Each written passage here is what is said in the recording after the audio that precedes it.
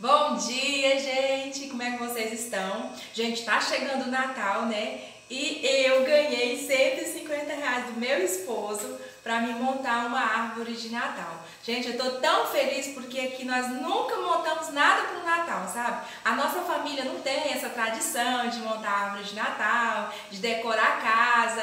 Então, assim, e toda vez que chega o final do ano, nós estamos apertados, não tem dinheiro, né? Aí é aquela coisa, paga um trem dali, paga outro trem pra lá. Aí esse ano meu marido me deu R$150 para mim comprar uma árvore de Natal. Gente, eu fiquei tão feliz, que eu vou montar a minha primeira árvore de Natal e eu vou mostrar tudinho pra vocês, viu? Vou ver o que dá pra comprar com R$150 pra fazer a minha árvore, pra montar a minha árvore. Vamos lá comigo? Vou lá comprar e vou mostrar pra vocês.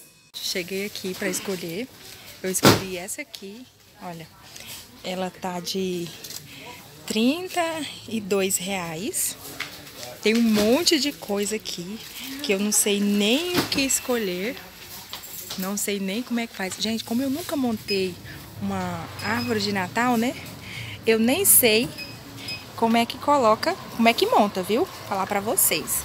O topo, todo o topo que eu escolho aqui, ele cai. Tem umas lindas aqui, olha. Mas é cara. Aí o dinheiro não dá, né, pra comprar agora. Olha só que linda é essa. Tem aquelas brancas lá, maravilhosa, mas vou deixar elas pra frente. Quem sabe no próximo, né? Pessoal, comprei a minha árvore de Natal. Eu comprei uma pequena porque senão o dinheiro não dava.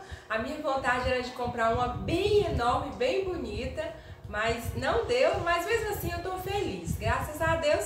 Porque eu consegui comprar essa, eu nunca tinha comprado nenhuma, né? Nunca tinha possuído, nunca enfeitei minha casa em relação a Natal. E eu acho tão lindo. E aí, como eu disse pra vocês, meu esposo deu R$150, aí deu pra comprar essa, que foi de R$36, tá? R$36,90.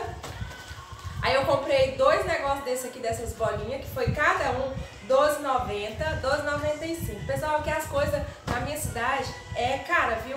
E é um local que eu fui comprar, um dos locais mais baratos na cidade para comprar artigos de Natal. E aí eu comprei esses lacinhos aqui, ó, de R$2,95, eu comprei dois.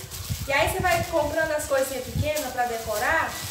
E aí, isso vai de dois em dois, rapidinho deu R$150, né? Aí eu comprei três desse aqui, olha, esse aqui é R$1,95 cada um, as botinhas.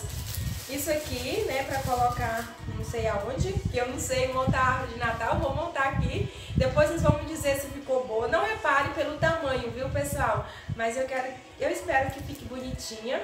Esse aqui foi R$2,95. E eu comprei esse aqui no topo, mas eu acho que vai ficar enorme, viu?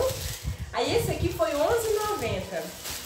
Aí comprei esse Papais Noel de R$4,50, esses sinos de R$4,95, esse aqui de R$2,95 e o pisca-pisca de R$9,95. E aqui, pessoal, eu comprei eu não sei nem como se chama, não sei se é pompom, acho que é festão, né? Pra dar uma enchida, e ele foi R$20. Tá? Eu precisava de mais um para colocar para ficar bem cheinho, mas eu achei muito caro e aí passou do orçamento.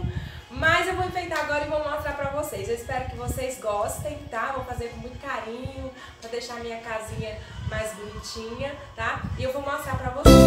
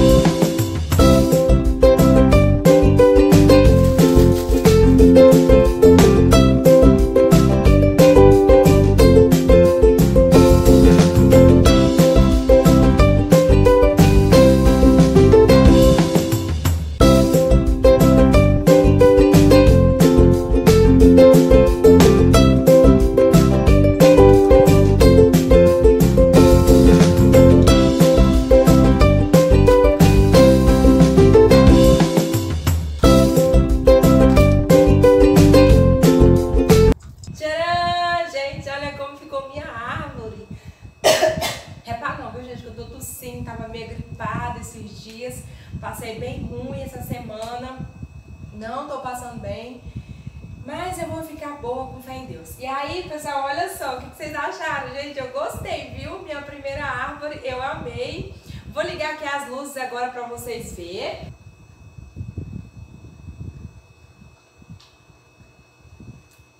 E aí, gente, o que vocês acharam da minha árvore? É simples, né? Pequenininha, simplesinha, mas eu tô feliz, eu gostei demais, espero que vocês tenham gostado. E, gente, deixa eu falar uma coisa pra vocês, gente, eu não tive dinheiro pra comprar uma árvore grande, uma árvore bonita, enfeitar bem lindamente, mas eu pude comprar uma pequena, né? O Senhor permitiu isso. Às vezes o dinheiro, o pessoal pode comprar tudo, mas não pode comprar a felicidade. Eu fiquei muito feliz com essa aqui que eu ganhei do meu esposo.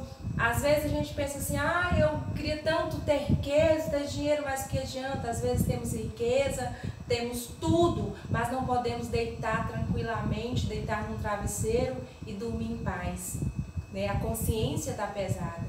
Então, do que adianta você ter tudo e às vezes não ter paz, não ter sossego, né? Então, assim, procure nas pequenas coisas que você conseguir tirar algum proveito daquilo. Fazer aquilo se tornar algo maravilhoso na sua vida, fazer aquilo se tornar algo lindo, como se fosse uma árvore enorme, linda, que como eu vou olhar para a minha árvore e vou dizer, gente, a árvore mais linda do mundo, é a árvore maior do mundo, é a minha árvore, né? Então, pessoal, procure ser feliz na sua realidade. Se a sua realidade é essa, procure ser feliz nela.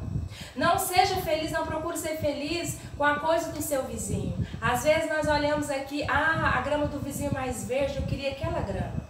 Mas não seja assim, procure ser feliz na sua realidade. A minha realidade é essa e eu estou feliz com isso, graças a Deus.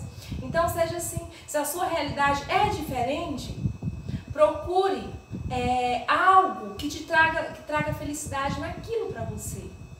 Fala assim, isso aqui é meu, isso aqui é meu, então eu vou ser feliz porque é o que eu tenho, né? Não vamos ficar desejando o que é do outro. Eu queria aquilo, o vizinho tem aquilo, eu queria ter aquilo também. Não, não, não, não. Se você não tem, procure ser feliz naquilo que você tem. Eu tenho certeza que Deus vai se agradar muito mais. Vamos batalhar, lutar por aquilo que sonhamos, né? Porque quando nós lutamos, porque quando nós batalhamos por aquilo que nós almejamos, o Senhor, Ele nos ajuda, né? Ele nos fortalece. Mas quando nós queremos o que é do vizinho, o Senhor, Ele não abençoa, não. Quando nós desejamos o que é do outro, o Senhor, Ele não abençoa, não. Mas quando nós lutamos, vamos atrás, o Senhor, Ele está ali para nos ajudar a conseguir. Então, amados, seja feliz aí na sua realidade, tá? Procure coisas boas aí onde você está. Eu tenho certeza que você vai encontrar, tá bom? Um beijo para vocês, que Deus abençoe cada um de uma forma muito, muito, muito especial. É o meu desejo do meu coração, viu?